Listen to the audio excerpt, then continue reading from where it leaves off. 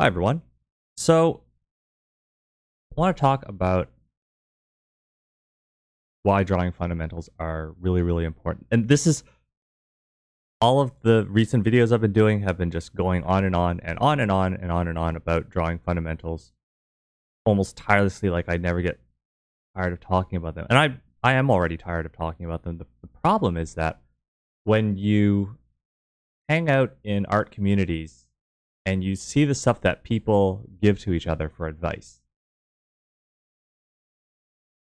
it just makes you realize how much people don't actually know about art fundamentals. And I think this is a kind of thing. It's like trying to talk about art fundamentals in this day and age. It feels at times like an uphill battle because it's just, in my case, like sometimes I feel like I'm the only one who ever talks about these things. And then there's also the fact that after you say one thing, you kind of expect to see the results of whatever you just talked about kind of instantaneously, which is unrealistic. Obviously, this crap always takes time to sink in. And that, I guess that's why I keep going on and on about this stuff. And so when I do talk about drawing fundamentals, the only thing I can do is I can just explain different ways. I can basically say the same thing in different ways. So here's another way. Here's another way for me to explain how drawing fundamentals are important. I do teach. I do teach at an online college. And I see students who, let's just put this in from the idea, like let's just talk about this not from the drawing standpoint, but let's say we were talking about building houses. So if we're building a house, then it's like, imagine if I was a person who was teaching people how to build houses, and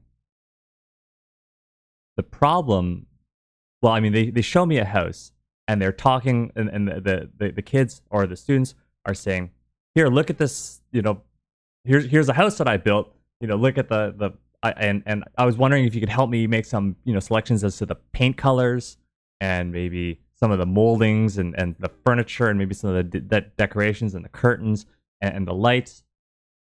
And for me, now that I've been doing this stuff for, over a decade, it gets harder for me because when I look at this house that they were showing me and they're asking for advice on the level of the lights and the furniture and, the superficial level, and I'm looking at their house, which has been built on quicksand, not on bedrock, on quicksand. It's been, and the foundation they have not laid a foundation. They never dug out a basement.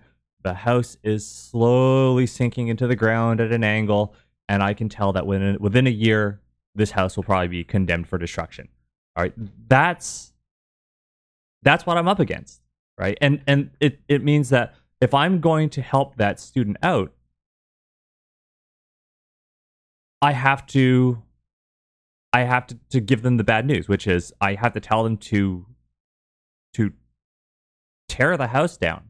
You have to tear the house down, bulldoze it all into a dumpster and cart that off, and then you have to redraft the blueprints, maybe even select a completely different site that's not on quicksand, or we have to excavate all the quicksand and then start putting in, some proper filler material, or we have to basically dig down to the point where we're at the bedrock, excavate all the quicksand to the bedrock, level the bedrock, get the concrete poured in there, get your reinforcement bars in there, and build the thing from the ground up. It requires that you tear things down to the fundamentals.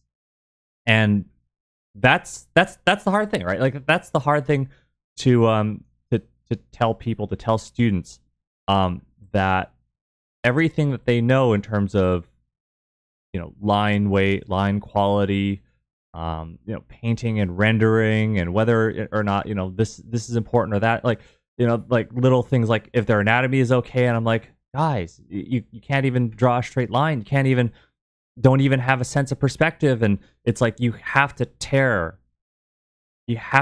all this stuff down to the fundaments.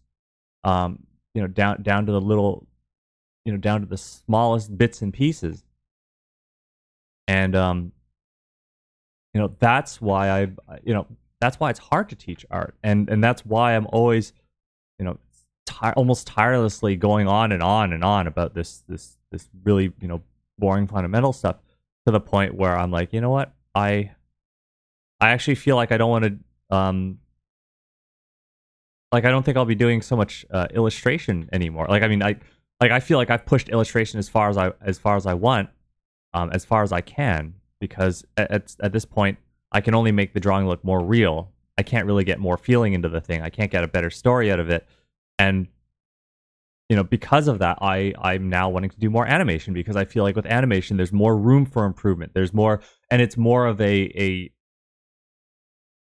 there's more drive towards better line work, like to better draftsmanship. It's animated, moving draftsmanship. There's a greater challenge within animation, and there's always more work that could be improved. I mean, like this, to me, animation is the kind of thing that you can kind of devote to, lifelong improvement. So, I just wanted to get that, really wanted to get that off my chest, and just kind of find a way to explain or respond to people who don't quite understand why it is that I don't do some of the more quote unquote advanced stuff. And it's because I feel that it's better to advance the basics. And I think that if people were to, like, the thing is this, is that I say I've been drawing for over a decade now, but I would say that the first 3.5 years were wasted because I didn't have the fundamentals, and I was just kind of farting around and not getting better. And the only time I started to get better was when I did a teardown. I did a teardown of my skills and went right back to the basics, to the point where I was practicing straight lines. I was practicing just drawing straight lines, drawing circles, drawing curves, and trying to do a better job of that.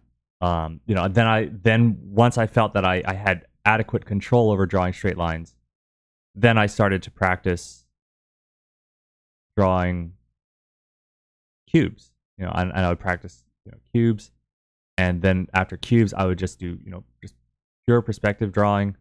And I would do lots and lots of this raw fundamental stuff. And the thing is, I kept returning to the raw fundamental stuff as well, and finding other ways to just get better and better at that raw fundamental stuff. And I really held off on a lot of the nice rendering stuff. And to this day, like, I just I've gotten so much better. Now I can actually render photorealistically. And like, when I animate, like, I've got a really good sense of lighting when I animate. Like, here, I'll show you just a second.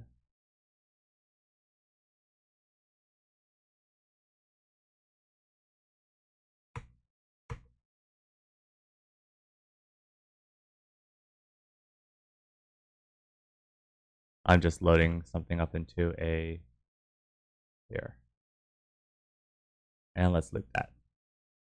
So this is what I think is really nice about animation, is that you take all of those fundamentals of being able to draw in perspective and being able to draw optical illusions, and then you repeat those basics frame by frame by frame by frame. I'm using a program called TVP Animation Pro, or TV Paint. It's bitmap-based animation software. You could use other programs. I hear Krita has, or Krita is free and has bitmap animation capability, but TV Paint is much more expensive. It's over $1,000. But this stuff is all, like, the lighting that you see is hand drawn. Like, I can just pause. Can I pause? Can I step through, like, frame by frame? No, I can't. Okay. So if I slow it down and just go frame by frame, that's just an airbrush. and then I just erased out shadows to do this lighting, and then I cut out lighting on all of the planes here, right? All of this stuff, and then I go from white, then orange, then white, orange, red. It's a white, orange, white, yellow, orange, red ramp.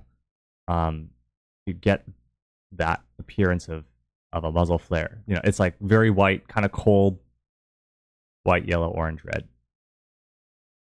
And same thing with all these little muzzle flares. Those are just going in there with brushes and again painting all that stuff in. Like you get to the point where you can just do all that stuff manually. And this is how far you can take the fundamentals. And I just wish that people would really grasp how the fundamentals themselves are not boring, how the fundamentals are the building blocks for something far more interesting. And that I wish I wasn't the only one talking about this stuff. I wish that people would get out on these communities and explain and do something about all the misinformation that's out there, because I see so much really bad constructive critique because it's not constructive, right? It's that people are giving a lot of advice without actually knowing any of the fundamentals. They've never done a teardown in their life, and so they're just all they're doing is they're just teaching people how to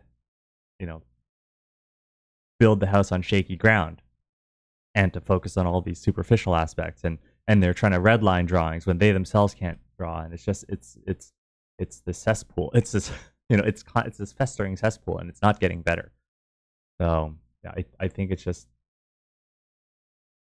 in North. I just feel like we're in need of a renaissance. We're in need of. There's so many people who want to get into drawing, but the thing is, I just feel like people aren't getting the basics. They're not getting their basics down, and the situation just, I don't know. Like I said, I've been doing it for 10 years, and I just feel like I step on any art community, and I just feel like things haven't improved. Things haven't gotten anywhere. Anyway, enough of that. I'll talk to y'all later.